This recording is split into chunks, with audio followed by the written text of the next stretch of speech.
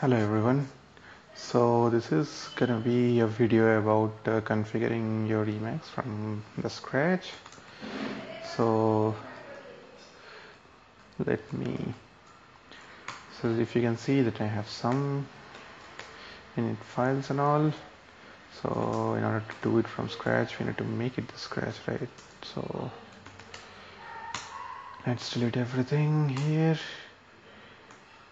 It doesn't find anything. And as you can see, I don't have any .emacs or anything, so there is no configuration as such.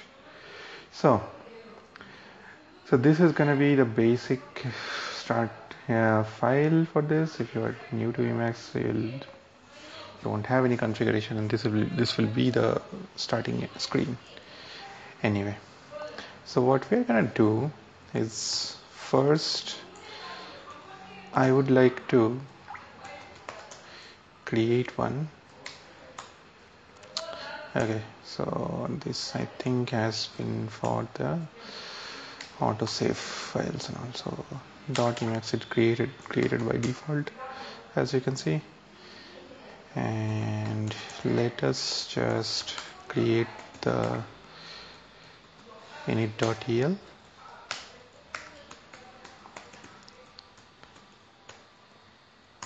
and .org file. So let me open these two.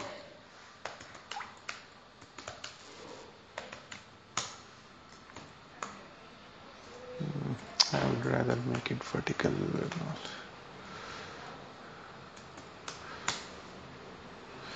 Alright, so as we can see that we have our org file for this and init file for this. So what I'm going to do here is I'm gonna call this file and load only the .emacs elisps on that.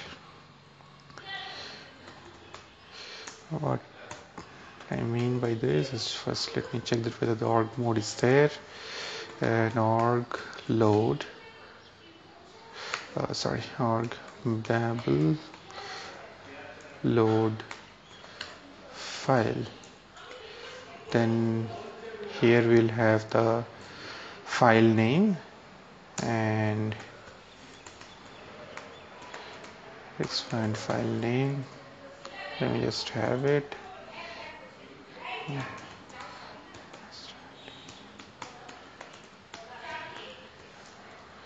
And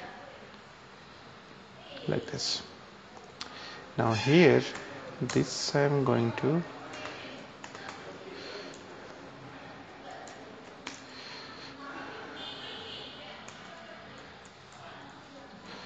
so let me set up the variables. I'll set up some variables here to begin with. Now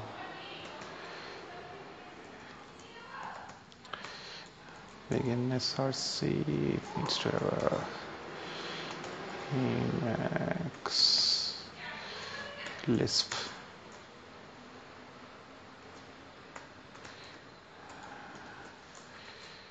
And now ending it.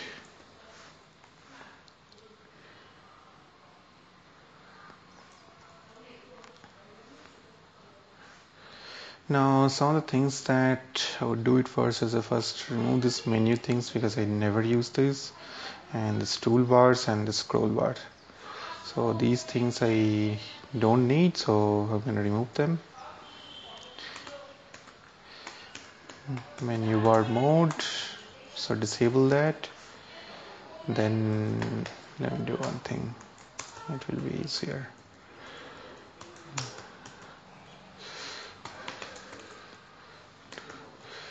So this is the toolbar.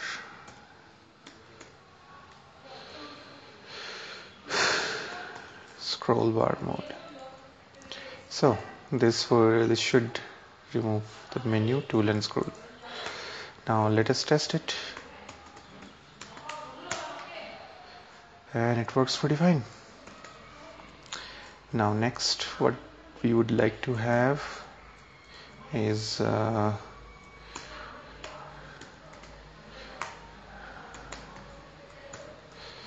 full screen So whenever it opens, it will open only in this window, so I would like to have it toggle to the full screen.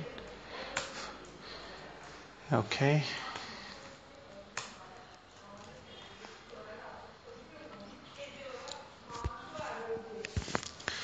Now this would be something that we can change later also, because each time it will do one thing, it will just toggle it. But anyway, as of now that's fine. And there are two more things that I would like to do before closing it.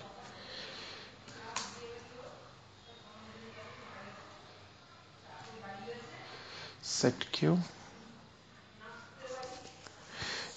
inhibit splash screen, and I'm gonna set.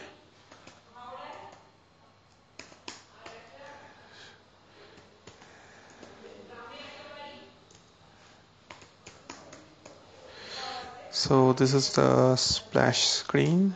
I'm gonna set it to true to disable the splash menu that we have, and then set queue. So this is whenever we open any file, it will save as a backup.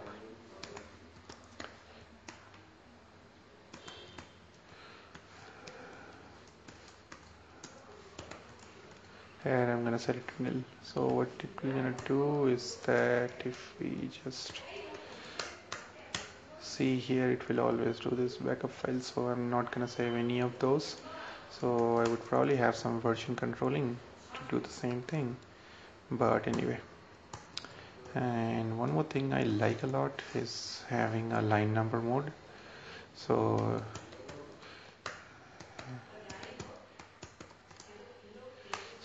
if I set this as just 1, this would just save it line number mode for the current buffer that's loaded, but I want to make it for all the buffers that is there.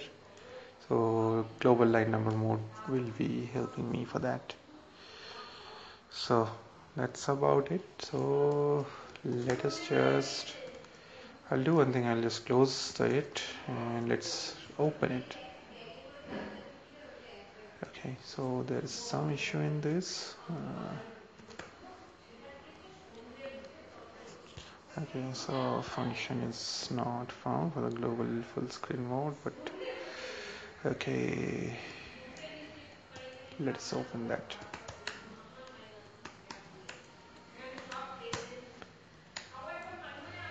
No, so I think it was toggle frame full screen.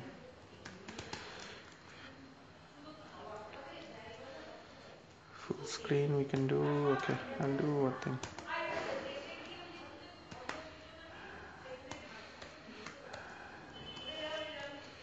So instead of that, let's do the global maximized. So this should work like this.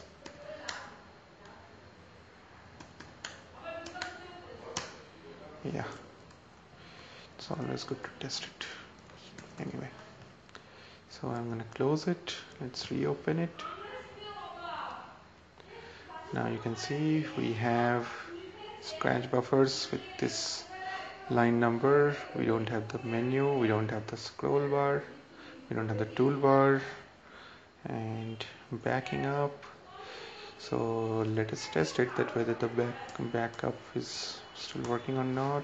I'm going to do one thing, rn star and then tilde. So here I don't have it. Let me do one thing, close it, reopen it, then let me just go to Emacs init, and you don't see the Emacs init having this tilde anymore.